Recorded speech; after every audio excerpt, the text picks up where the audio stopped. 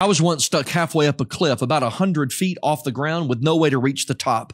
I was stuck. My legs were shaking. The muscles in my arms and hands were cramping from holding on so tight. Deep down, I knew that I was going to fall off that cliff and die unless I had help. A friend was able to reach the top. He lowered a rope and he yelled at me to hold on and climb while he pulled, and eventually I was saved. Question, how was I saved? By the friend? Yes. By the rope? Of course. And by my own effort? Yes. According to Paul, we've been saved by grace through faith, Ephesians 2 and verse 8, meaning there are two people involved in salvation, God and us. While God has made atonement possible and offers that salvation to everybody, John 3:16, only those who obey the gospel will be saved, Hebrews 5 verses 8 and 9. Jesus said it this way, he that believes and is baptized will be saved. Are we saved by God? Yes, but not without doing what he tells us to do. Salvation from sin is a joint effort.